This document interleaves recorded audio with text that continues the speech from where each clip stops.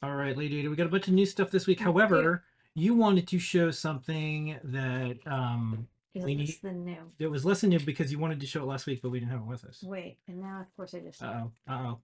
wait, I just lost it. Did you have it in your hand here? Oh my goodness. No, it's right here. Okay. Everything's black. So if my components are Yeah. black, it's a little bit like where to go. Okay. Yeah, we got some. So our kiddo has black clothes and everything's black here. So sometimes you just see this like head. Anyways. All right, I want to show this thumbstick. So this thumbstick we put in the store last week, but I forgot to bring one home with me to show off in a live demo. So it's nice that this is a it's got 6 pins. Whoa, so close. There's 2 analog joysticks and then 1 switch. So the switch is 2 pins and the analog joystick is power ground and then 2 analog pins. But I just wanted to show what a nice analog joystick this is. And then this also has a select, so it's you can't quite hear it, but it does click in. So it's very like Joycon-esque, Yeah. but it's something you can actually use because it just shows up as 2 analog potentiometers and a tactile switch. Okay, next up. Okay, we have a heater element. Somebody actually asked us to carry this, and I was like, this is a good idea. So for our quick, I think the 957 hot air station, the hot air elements and hot air stations are actually not designed to, they don't last forever. Eventually they burn out, and they're designed to be replaceable. So if you've been using that hot air station a lot, and you eventually, the hot air element breaks, you don't have to replace the whole station. Just grab one of these pieces. You'll have to do the surgery yourself. It doesn't look too bad. Looks like there's the thermocouple sensor, the red and the yellow wires, and then the power connector, which is that big chunky connector in the middle. Plug and play, close it back up, and you're ready to heat up again. All right, next up. People are asking about these. They're here. Okay, there's 2 cameras, and it took me a while to figure out the difference. So the first camera is the camera module 3 wide, and so this is it's an all-in-one, ready-to-go camera module. It uses like this new Sony sensor. I think it's 12 megapixels, and it's got a hold on, actually get the case in front of me. It has the Sony IMX708 12 megapixel sensors with I2C focus actuator. So the reason it looks kind of big, the big metal piece, is there is an autofocus capability built in. The lens can move up and down, just like most modern Cool. smartphone cameras. The lens moves back and forth so it can focus. So that capability is now available in the Raspberry Pi cameras, whereas the Camera 1 and Camera 2 did not have that capability. This has a 120-degree diagonal, wide angle view. You could probably put another lens on top of it, but it kind of is designed to use as is, and supported with Raspberry Pi. If you're using a Raspberry Pi A or B, like one of these standard size Raspberry Pi computers, it has a 20 centimeter cable that you can plug right in, use the Pi camera software, Pi Camera 2 or Lib camera, and you're ready to rock. If you have a Pi Zero, you'll want to grab one of the adapter cables that we stock, and it only comes in one size, but it's pretty long. And then of course you can always use a one of our camera extenders. We have a in the shop. It's called this CSI extender thingy.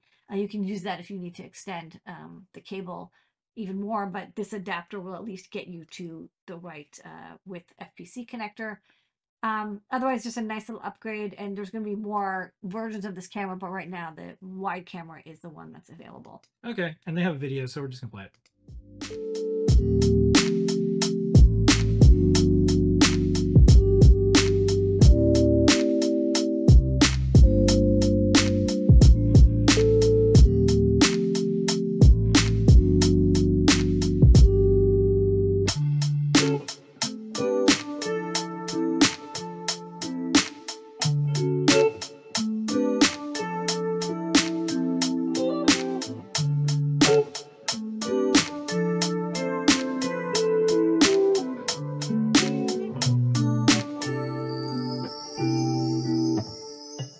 Kind of cool that video was shot on the camera. I love that it says at the end, like, shot.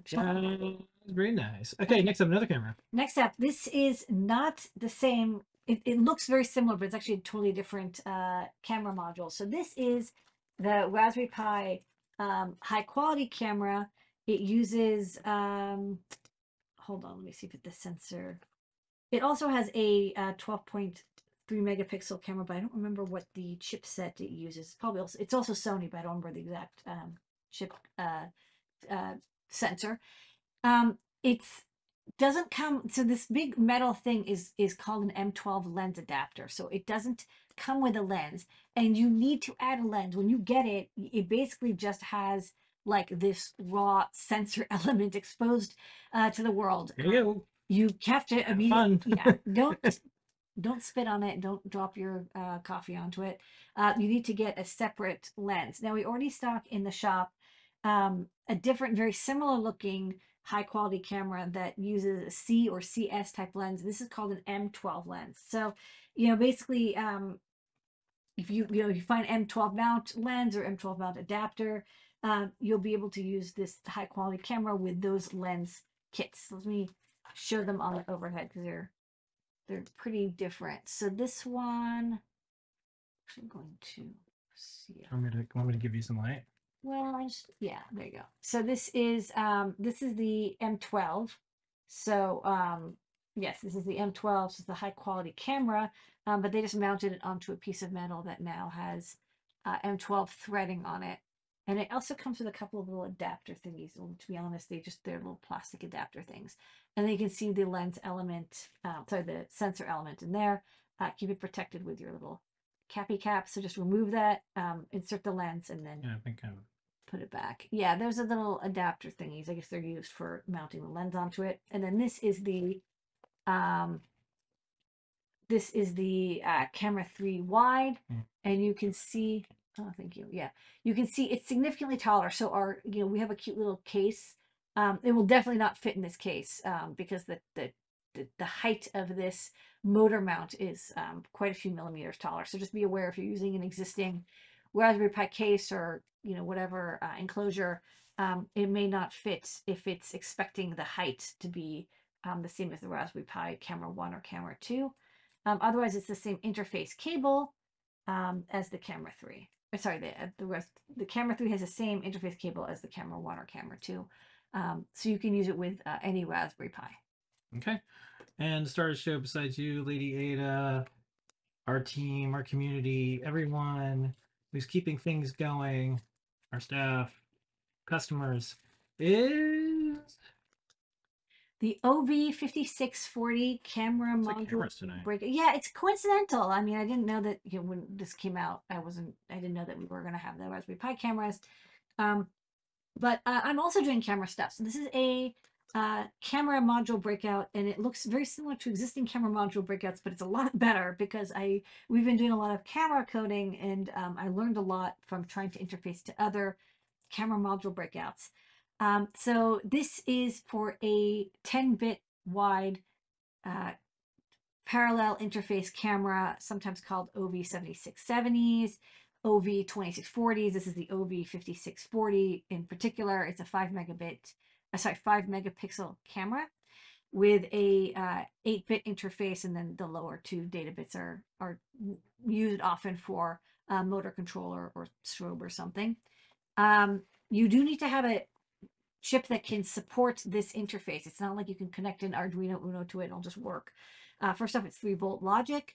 Use I2C to control the resolution and whether it's a JPEG mode or RAW mode. And then you have to blit the data out of the camera very quickly. So the RP2040 can do it. We have some example code to do it in CircuitPython. And some ESP32, S2, and S3 boards can do it, that family of chips can do it as well. The 7051 in theory has the ability to do parallel capture on cameras. However, we never really got it to work very well, so we don't recommend it. So far, the RP2040, it has enough SRAM and it has the PIO peripherals to be able to get that data off the camera. Because you have to get it off, as the pixels are coming out, which is quite fast. And the ESP32, S2, and S3 have peripherals that you can use to DMA, and they have example code to DMA the video or frame buffer data off and into the PSRAM on those chips. So a couple of things that I improved on it. So let's go to the overhead, and I'll show the things that I did that are better. So it has the standard 2x9 pin header connector down here. So a lot of camera ready boards have this connector, so you can use that connector. But I also added a duplicate of this rope up here. But it's 0.3 inches apart, which means you can use this in a breadboard or a perf board or something where you don't want to have the pins right next to each other. Another thing I did is I added a little heat sinking area. So some of these cameras can get pretty warm and it actually causes a little bit of image drift. They sometimes get a little bit purplish or reddish.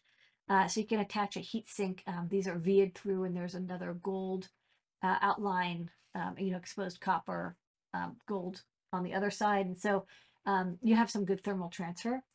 I put a oscillator on here that generates 24 megahertz clock signal, and so you can connect that to the X clock pin, because sometimes you have a peripheral that can do the data blitting, but it can't generate the 24 megahertz signal, or maybe you don't want to use a pin for that. So you can use this onboard crystal.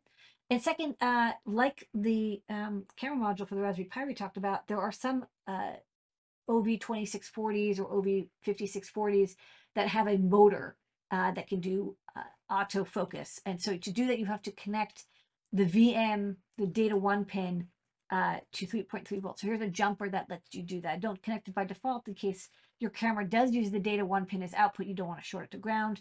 But if you're using a camera that has a motor control, just short that pin. And then there's also a power good LED on the back, and the strobe signals also brought out. So just a lot of little updates and improvements. It's otherwise the same pinout and shape and mounting hole sizes and everything as standard 2x9 header camera modules, but I just wanted something better for folks that are experimenting with these cameras. So it's coming to the store soon. Next week we'll probably have it in the shop, and I'll have some demo code running as well. Okay, and then I just wanted to make note, we have these new quarters, so you'll notice that they're in new product pages and more.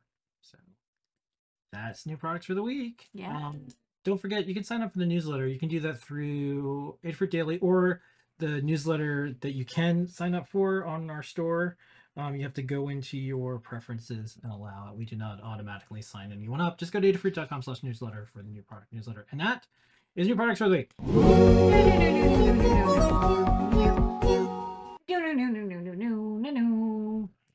Very good.